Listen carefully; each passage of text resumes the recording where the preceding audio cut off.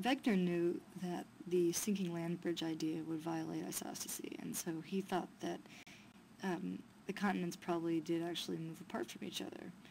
And his mechanism for how this would work is shown in this little sketch here, where you've got continents, here's two of them, and some seafloor. And he actually thought the continents would somehow plow through the seafloor. And because, the mantle is viscous. Now, the problem with this is that the frictional resistance that you'd encounter pushing a giant continent over the ocean floor is enormous. And think of trying to push a carpet across your floor just by shoving on one end of it. You'd never be able to do it. It wouldn't work.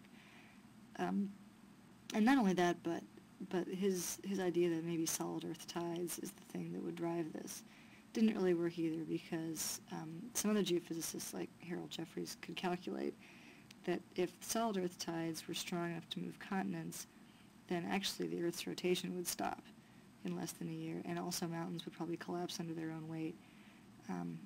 So the geophysicists knew that his model wasn't going to work, but they basically just dismissed the fact that the contracting Earth hypothesis had a bunch of internal contradictions, and it couldn't work either. And so it's a little bit surprising, actually, that nobody kept hammering about this, I think.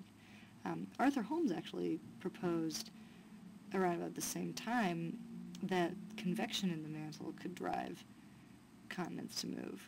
And that's actually not so far wrong from the way we picture it today. But it's interesting that nobody ever took that idea and ran with it either.